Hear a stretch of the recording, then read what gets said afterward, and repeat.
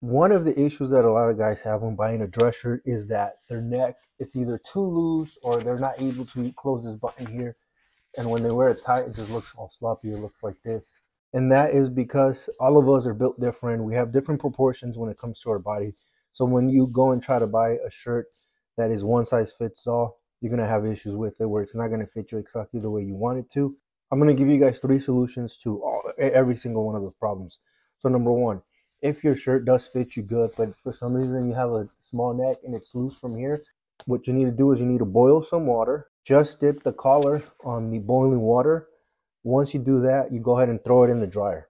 By doing that, you're going to be able to shrink your collar size about half an inch, maybe a little more, depending on if it's 100% cotton or if it's blended. But you will shrink the collar and it will fit you better.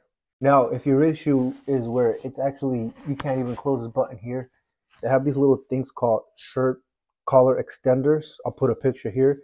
Those work great because they have like a little spring that stretches out and you're able to close this. Then you're able to just hide it behind your tight collar, get rid of that problem where you're not closing that last button, which to me, in my opinion, that looks very sloppy. And the point of wearing a suit and tie is because you want to look sharp. If you're not able to close that last button, it ruins everything, in my opinion. So that's one option. Number two is you can actually take the button off and move it. For example, you see how it is right there. So you want to move it and put it close to the edge there.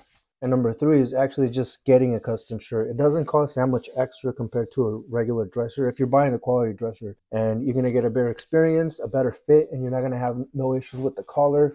It's going to fit you right on the sleeves. It's going to fit you right everywhere. So those are the three options that you have when it comes to, your collar fitting you right.